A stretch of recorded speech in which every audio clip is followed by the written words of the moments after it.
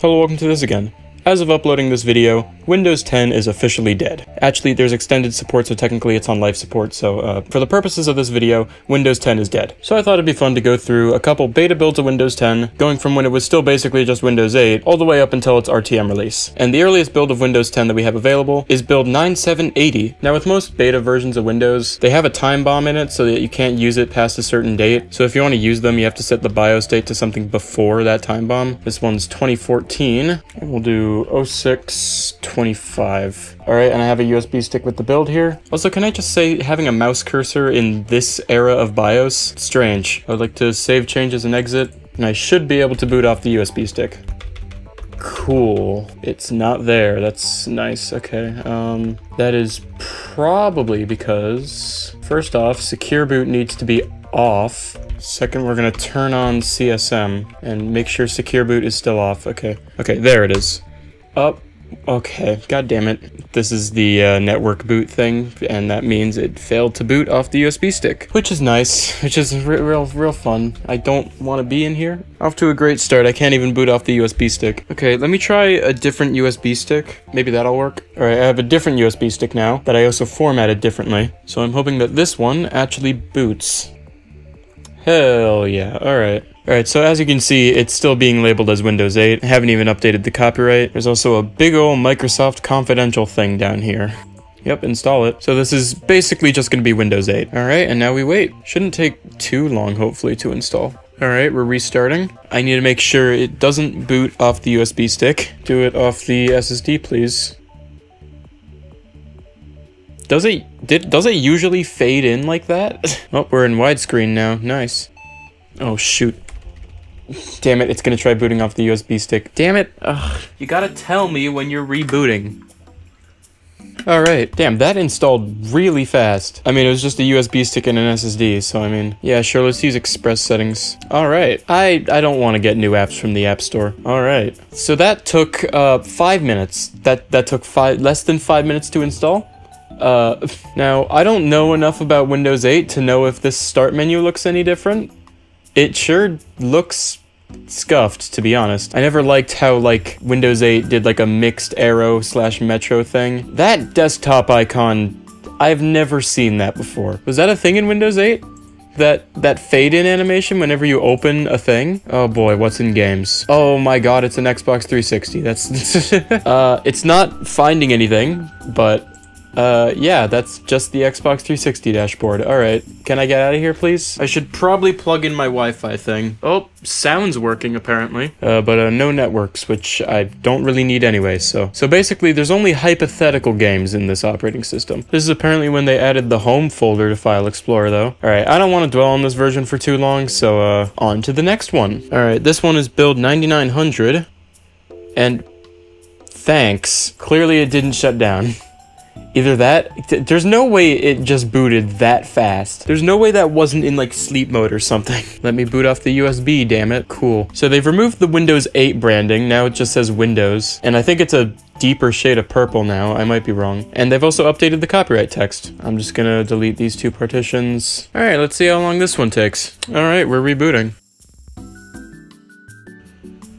Oh god, it's white. Well, first off, it detected my Wi-Fi adapter. Second, why is it so bright? It still has purple. Ah, okay, alright, yeah, it couldn't even connect anyway. You know what, we're gonna use customize this time because man is this different. Man, Microsoft actually cared about privacy at one point. Sent a do not track request to websites and then they automatically turned off the telemetry data. Oh, okay, yeah, no, there's still a bunch of this stuff. Finalizing here, and there it goes. I'm assuming this part hasn't changed, other than maybe the store part. Never mind, you can still get new apps from the store. Alright. Alright, so as you can see, this is when, you know, the Windows 10 UI started to get put together. It's still got the old recycle bin, though.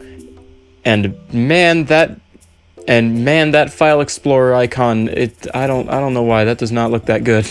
Oh, it's got a different fade-in animation now. The desktop icon looks even more different. There's some changed icons over here, but there's still, you know, a bunch of arrow ones. It's still got, like, you know, the centered names from Windows 8, and the start menu looks the same. Okay, what the hell is the Windows Journal? The Journal Note Writer Print Driver? Sure, okay. Cool. Does games work? No. No, it does not. And so yeah, now they're properly calling it Windows 10, except I think I think this logo is a bit brighter than it usually is. Let's see, can I? Oh, hell yeah. Can't do this in Windows 11. Why is there a dedicated frown button? It's a report website problems button. Okay. Also, apparently there's tablet mode in this. So if I do Shift Windows that key, yeah, I would like to switch to tablet mode. Okay, that is interesting. So you can't have windowed windows. You can just have them in sections, except for sticky notes. You can still have sticky notes everywhere. And you can't like put anything in the corner if you have more than 2 apps open. It's always only 2. You can only have 2. Oh wait, there's 2 search bars. Okay. No, I'm good. No, I'm good. Is this just Cortana but worse? Yes. This is certainly a settings window. It's got 2 title bars. Some settings are managed by your system administrator. Some Windows features are only available using a Microsoft account. Man, they've been pushing this for a long time. Do we have any other wallpapers? No. Okay, we have these. That's... Oh yeah, let's see the lock screen. It's just the Windows 8 lock screen. Okay. Why is there a battery indicator? Okay. Alright, on to the next one. Alright, this next build is 10005, which I honestly don't expect to be too different from the one that we just looked at, but I guess we'll find out. Yeah, so far the setup looks the same. I kind of wish the Windows 10 builds had the special wallpapers that said, like, you know, hey, don't leak the shit. I guess clearly that didn't work, so they just, you know, gave up. Oh geez, it's bright again. Can I at least connect to the internet this time? No, okay. I have a feeling this is gonna look the exact same as last time. Yeah, it's the same. The store's even still here. And we're in. Oh, it's purple now. That's fun. So they've definitely updated some of the UI, like the File Explorer icon is, I'm pretty sure, still not the final one, but oh, those icons. I mean, the title bar looks a lot more, you know, Windows 10-like. It just looks odd. Does the store... Yeah, no. Oh, the start menu's different. How does this look more like Windows 8 than the Windows 8 one? It definitely looks closer to the Windows 10 one, though. Can we games yet? No. Oh, there's the Xbox app now. Great. Sure. There's just a sign-in button. That's it. And it's not even going to be able to sign in because, you know, the Wi-Fi isn't working. What about the music app? Who are you? Xbox Music? Hello, Deadmau5. Since when was there an Xbox Music? I would really want to try that, but, you know, I'm not online. Can it, like, at least play, you know, local files? Yeah, it can. It's just the, you know, the speakers on this thing aren't that great. Food and drink? Why is there a food and drink? MSN food and drink. It's got, like, a half-broken UI. And it's offline, so it can't do anything. Yeah, there's both store and store beta. Windows Media Player's still here. Hell yeah. Yep, Cortana's still here. Okay. No, I'm good. No, I'm good. Just get me to WinVer, please. Yeah, that's WinVer. What does the settings look like? The settings look the same. Oh, and the recycle bin's still like this. Windows Technical Preview. Whoa, we got new wallpapers. They might have been in the other ones, they just are in here instead. Flowers. Wow. Oh, it's pink now. Alright, high contrast. Hell yeah. Oh god, that's worse. That is... The start menu just doesn't work anymore. Oh no, it does. They made it so that this works with the high contrast. Okay, alright. Next build. Alright, this next build is 10130, and it is the last build I have before Windows 10 fully released. Alright, so the setup looks the same again, except now instead of, you know, all the confidential stuff, it just says evaluation copy. Custom, delete these, and we're off. Oh, it's blue now. You can also connect by pushing the button on your router? What? No, you can't. Is that a thing you can do? Oh, hey, it was actually able to connect to the internet. I want to customize settings. No.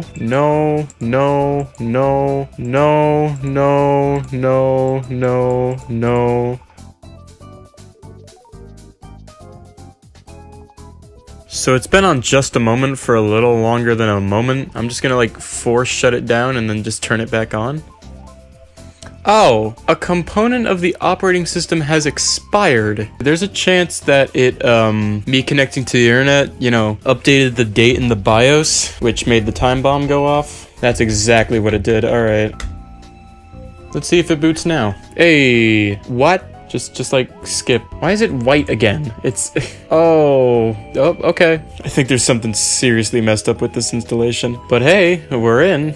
This is the insider preview, and the licensing UI can't load. A required certificate is not within its validity period when verifying against the current system clock or timestamp in the signed file. That means it's because it fucking messed with my time and date again. I'm removing your internet privileges. You're breaking everything. I can't even adjust the date and time. Is everything just broken because it's downloading the alarm and clock? What the f?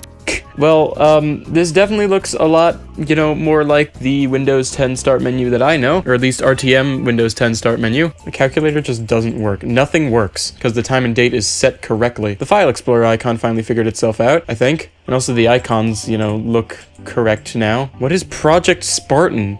Ugh. Okay, I'm gonna reboot this. Let me fix the BIOS date again. Oh, that certainly isn't the Windows 10 thing. Oh, they are. Install a new version of Windows now. This build of Windows has expired, so your PC will restart every few hours and eventually will fail to start. Okay. Hey, they updated the recycle bin finally. Can I at least open things now? I can. Does Project Spartan work now? It's just Microsoft Edge. Yeah, it's, yeah. Cortana is a bit more finalized. I'm in. Okay. Alright. Oh, it's just asking me to enable everything that I disabled. Oh, the settings is a bit, more Windows 10-like. Do we have that one solitaire thing yet? Yes, we do! Oh god, the game bar's here now? Oh, it is here. News from Microsoft's Solitaire collection. Need internet connection. Okay. You can finally do something. Never mind, there's nothing here. Other than regular solitaire. Oh man, they got transparency now. That's fun. If I'm gonna be honest, I don't know how to play solitaire. So, oh man, and we got the proper, notification center. Does tablet mode... Oh, whoa. Tablet mode is, not working properly, because, I can't get to, half my stuff. But it is tablet mode. If I, open something, I don't want to be an Xbox. Okay, now I can see my stuff. Does calculator just open? So yeah, that's a thing now. Can I turn it off, please? Thank you. All right, now let's head over to the first official full release of Windows 10 that was released over 10 years ago. Yep, the setup looks the same, except, there's no build number down here anymore because, this is an official public release. Alright, I forgot that, RTM Windows 10 setup, was different than the one that we have today. Let's see, is it gonna say anything about the store? I don't think it did last time. Yeah, no. Alright, and as you can probably tell, the biggest difference is the wallpaper is finally here. Apparently it's an evaluation copy. Okay. Oops. So yeah, this is the first full release of Windows 10. Calculator looks a little bit different. All the UI is mostly finalized. Edge is here. Music looks the same. It's not Xbox music anymore, now it's just music. Phone companion. Huh? And it's gone. Nice one. Alright, Cortana's here still. Still doesn't, work at the moment. Settings looks the same. Oh yeah, we have all the iconic wallpapers. Colors. Oh yeah, the lock screen should be proper now. Yeah, they made a darker version of this for the lock screen? That's cool. So yeah, that's about it. And 10 years later, Microsoft is forcing everybody to use Windows 11, which, I mean, it makes sense. The operating system is 10 years old. But also, I really don't like a lot of the things that they're doing in Windows 11. I'm still using Windows 11, because I don't really have a choice. So yeah, RIP, I guess.